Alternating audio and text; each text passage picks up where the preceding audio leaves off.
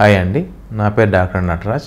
I'm practising in unknown neuro cardiac sciences, Vijayawada, ఎనికేపడు branch. ఈరోజు మనం పిల్లల ఎదుగుదల లోపం ఎప్పుడు గుర్తించాలి, దానికి సంబంధించిన చికిత్స ఏంటి, నివారణ ఏంటి గురించి డిస్కస్ చేద్దాం. ఎదుగుదల లోపం ఎప్పుడు మనం గుర్తిస్తాము? సో సాధారణంగా పిల్లలు ఏంటంటే 4 నెలల వయసుకే బెడ్ నిలబెట్టాలన్నమాట. సంవత్సరం కల్లా నిలబడతారు, నడుస్తారు. సో ఈ 4 నెలల వరకు ఆ వయసు అప్పుడు బెడ్ నిలబెట్టలేకపోవడం కానీ, తర్వాత సంవత్సరం కల్లా నిలబడలేకపోవడం కానీ, ఇట్లాంటి సమస్యలు ఏదైనా ఉన్నప్పుడు మనం గుర్తించాలి. ఈ పిల్లాడు ఎదగదల లేదు అనేసి గుర్తించాల్సి ఉంటుంది. తర్వాత మాట్లాడడం ఏంటి అంటే 1 సంవత్సరం వచ్చే లోపల అమ్మా నాన్న అని పిలవాలి మామూలుగా. సో ఇట్లాంటివి ఉన్నప్పుడు సరైన గుర్తించాలి, ఈ పిల్లాడు ఎదుగుదల లోపం ఉంది.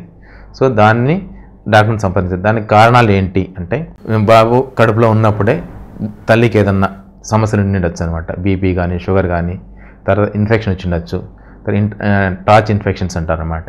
సో దాంతోపాటుగా కొన్ని ఎదుగుదల కార్టికల్ మాల్ఫార్మేషన్, బ్రెయిన్ ఎదుగుదలలో కూడా సిస్టులు ప్రాబ్లం ఉండొచ్చు.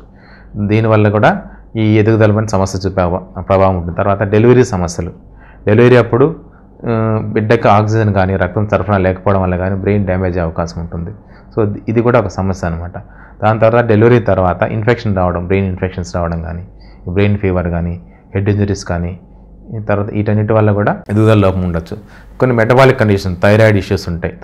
థైరాయిడ్ తక్కువ ఉండడం వల్ల కానీ హైపోథైరాయిడిజం అంటారు. సో ఈ థైరాయిడ్ని మనం గుర్తించిన దానివల్ల ట్రీట్మెంట్ ఇస్తే నార్మల్ లైఫ్ లీడ్ చేయొచ్చు.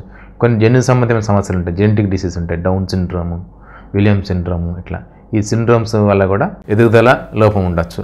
తర్వాత మెటబాలిక్ కండిషన్స్ కొన్ని ఉంటాయన్నమాట.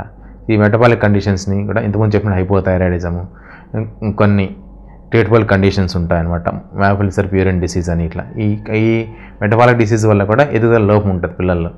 సో దీన్ని సరైనటువంటి రక్త పరీక్షలు చేసి అది గుర్తించి దాని సరైన ట్రీట్మెంట్ ఇవ్వడం వల్ల నార్మల్గా లైఫ్ లీడ్ చేయొచ్చు. దీంతో పాటుగా మన ఫిజియోథెరపీ అవసరం ఉంటుంది.